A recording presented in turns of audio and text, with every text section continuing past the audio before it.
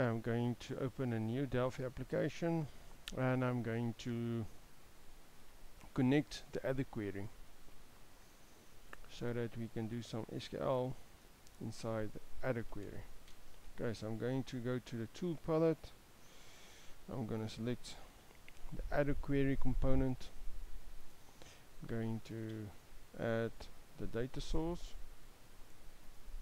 and I'm going to add the DB grid to display the info for us. Okay, Adoquery. The database I'm going to use is the CD database. Let me just delete these files. Yep. Okay, the database I'm going to use is the CD database. File extension is MDB. I'm going to save this application in the same folder as that database. It's on the desktop called SQL. I'm going to save it in that folder. Okay, so now it's saved in the same folder as the CD database. I'm going to select my Adoquery. I'm going to go to connection string. So now I need to make a link between my database and my Delphi.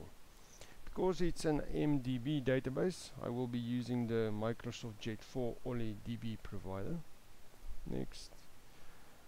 Select or enter a database name.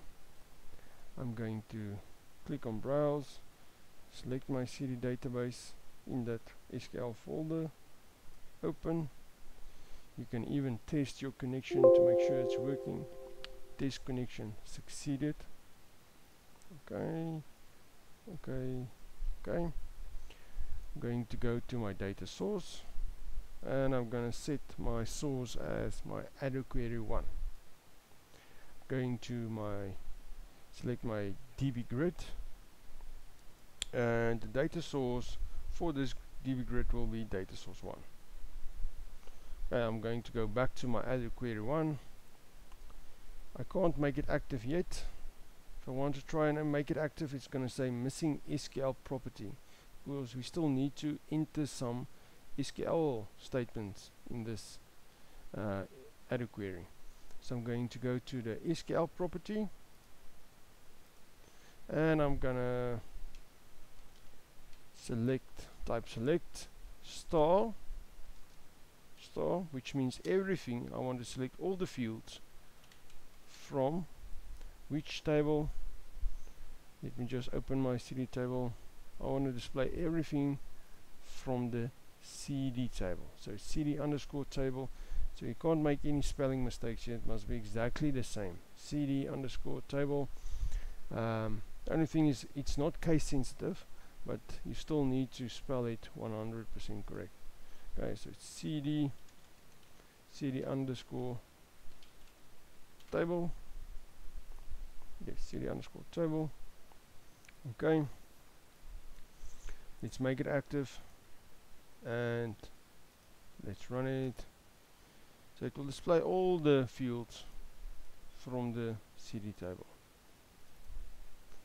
Okay, from the artist to the owner ID, from the artist to the owner ID. Okay, if I want to change it so that it will display all the information from the owner table, I must go back to my Adoquery, go to the SQL property, and I'm going to change only the from part, because now I don't want to display everything from the CD table. I want to display everything from the owner table. Okay, so let's change that CD to owner table. And let's make this active again. And you will see that it displays everything from the owner ID up to the class. Everything from the owner up to the class. And there's some more fields as well. Class up to date of birth. Okay, so it will display all the fields for you.